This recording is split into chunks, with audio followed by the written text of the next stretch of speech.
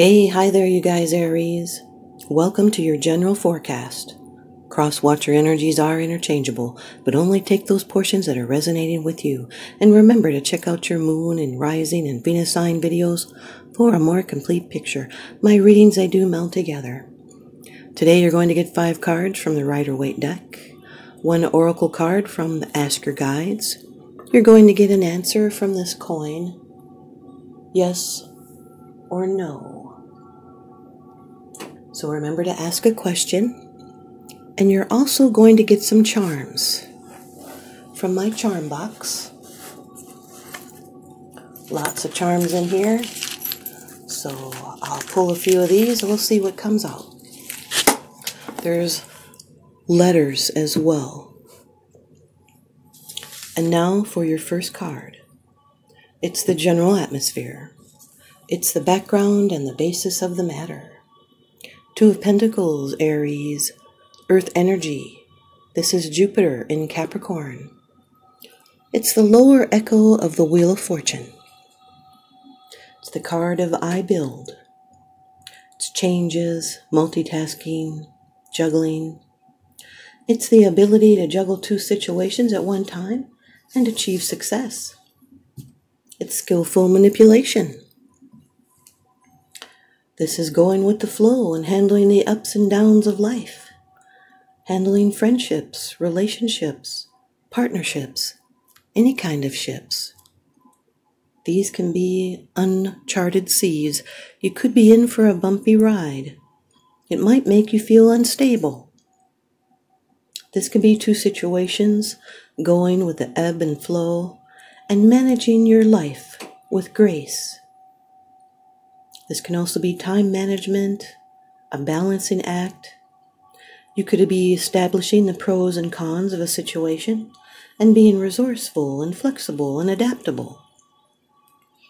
This is someone that's accommodating and willing to please. This is a shift in life's focus. New facts and results come to the foreground, and they present you with a new perspective. You may need to follow the money, or travel, or even move house to take advantage of material opportunities. Your concentration is required. This has to do with material concerns and being incredibly busy. And when your life undergoes change, it's normal to have some insecurity and temporary upsets. You might be feeling unsure of yourself. You need and you do find new results. Your second card, and this is the energy that's crossing over your path. These are your subconscious influences, Aries. The 4 of Pentacles, Earth energy. This is Capricorn energies. Capricorn could be in your chart or someone else's that you're dealing with. This is holding on and being defensive and being in your comfort zone.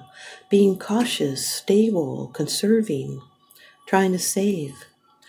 Trying to protect your money and your boundaries. This could be a fixed attitude that would limit and block new opportunities. In this position, you may be letting go. You could be divesting or sharing something and releasing what has been clutched or hoarded. Someone even may be losing ground. This can also be the miser that becomes generous. Emotionally, this person may give more of themselves to others. And in terms of structures, they may become less rigid. The 2 of Pentacles with the 4 of Pentacles is investing in your stability. It's investing in your business. Your third card, this is how it affects you. These are the external influences that you're consciously aware of, Aries. Number 3 of the major arcana in the Rider-Waite deck, the Empress. This could be a Taurus or a Libra. This is ruled by the planet Venus.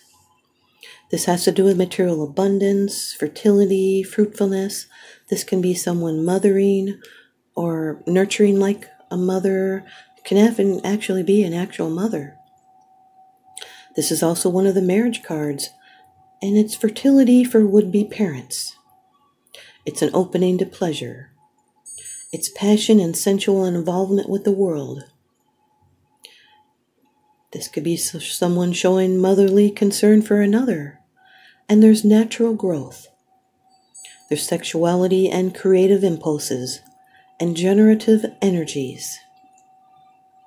This can be a health improvement. This is a feminine, divine feminine, empowering card. This is someone that questions none of the decisions that they make. They're an authority in the same way that the Emperor is the masculine authority card, and they have the right to rule. This is the wisdom of a woman who has gained it through worldly experiences, and powerful creative energies are at hand.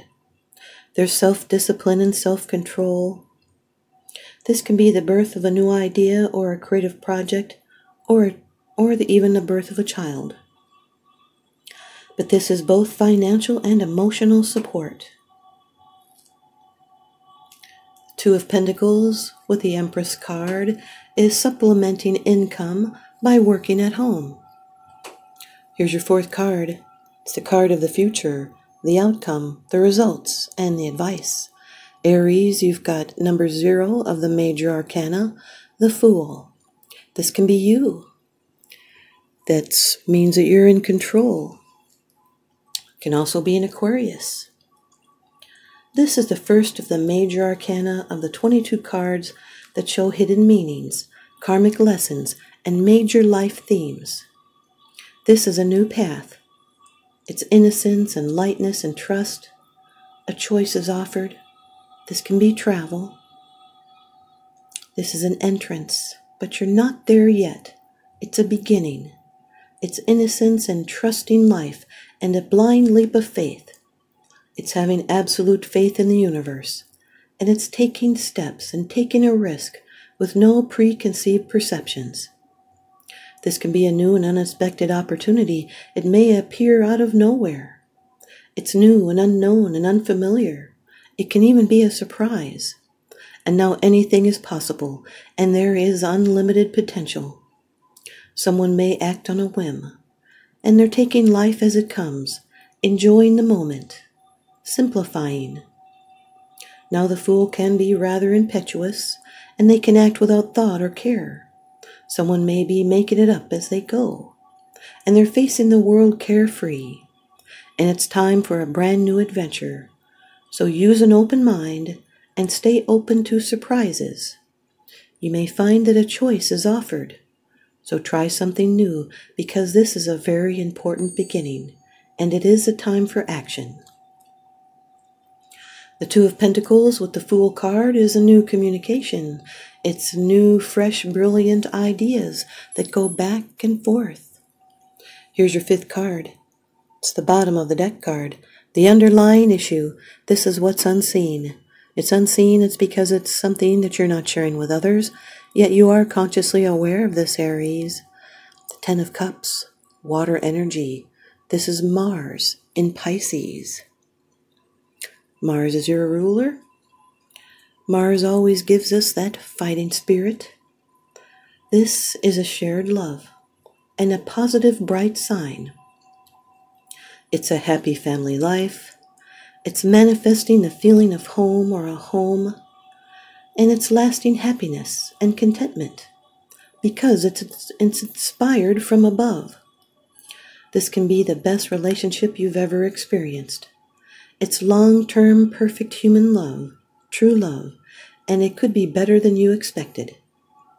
It's a realization of what really matters, and it's happiness from knowing that family loves each other, and remembering that home is where the heart is. The rainbow is symbolic of the connectedness with God, creation, and the fulfillment of great wishes. This can be the fulfillment of lifelong dreams, even a wedding. This card carries a rainbow of promise. It's the ultimate in happiness, and a lot of love is available both to give and receive. And the string of anxiety or bad luck about something is over, and with good results.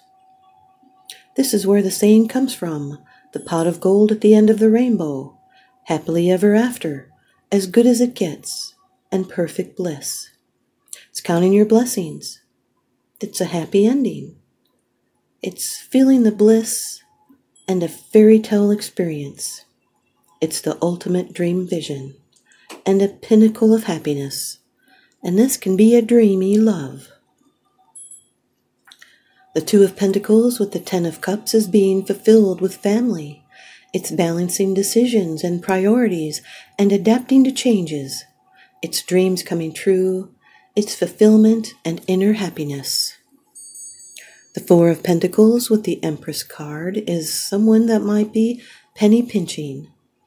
This is someone that lives within their means. There's no debt, and they're frugal and cautious, and they may be keeping things to themselves. They're set in their ways. And there's stability. The Four of Pentacles with the Fool card is new money and new investments. It's a wild, calculated business. Someone may be aimed at getting rich. The Four of Pentacles with the Ten of Cups is family security. It's investment in long-term happiness. The Empress with the Fool card can represent mother issues, someone having lots of exes as friends. It can also be mother and child. It can also represent pregnancy. Remember, only take the portions that resonate with you. The Empress with the Ten of Cups can represent a happy mother, emotional contentment at home. This could be your mom that loves doting on you. This is someone that loves you enough to see family in your eyes. The Fool with the Ten of Cups is a surprise new family situation, and it will turn out perfect. It's having faith in a new family beginning. It's innocence and new beginnings. It's free spirit and dreams coming true. And it's moving on to a new stage of happiness. And it's being ready to settle down. I'm going to give you your Ask Your Guides Oracle card message. Card number 24. Rest, Aries, from the Holy Spirit. Rest. Meditation, prayer, withdrawal, and retreat. Our culturally perverse notion that doing is the correct use of time, and that doing nothing is a complete waste of time, has indeed made us a sick society. Your overwhelming desire to back off from this whirlwind of activity and take a break, even throw in the towel altogether, isn't crazy or unrealistic. It's a direct summons from the Holy Spirit to withdraw your attention from the outer world and reconnect with your soul. Your life is not to be frittered away in meaningless and unexamined activity. You came in with a purpose and a specific soul intentions that are being neglected. They're now knocking at the door of your attention, reminding you that you have commitments to keep. If you do not heed this call and begin to self-examine, you may even enter the dark night of the soul, a time where nothing feels meaningful. Listen to the Holy Spirit and open your heart to its direction. Take lots of time to be alone and get in touch with your soul. Write in a journal, seek counseling, and pray. Allow yourself to be in direct contact with the guiding wisdom of the Holy Spirit on a daily basis. Withdrawing from the world, whether through contemplation, meditation, or even a sabbatical, is the most powerful way to use your time right now. The Holy Spirit is guiding you in your quiet moments. Its message? Make time for yourself. Like that Empress does. Okay, here's your charms.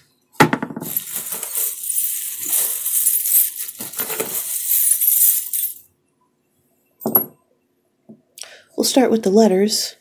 You've got a P. You have an H. And you have a X. So maybe that has to do with one of your exes. You have a dream catcher. And at this time that we are supposed to be paying attention to our dreams because they're messages, especially the ones we remember really well. You have a horse. And you have an elephant. And now, here is your coin. Remember, yes or no. Get your question ready because here we go.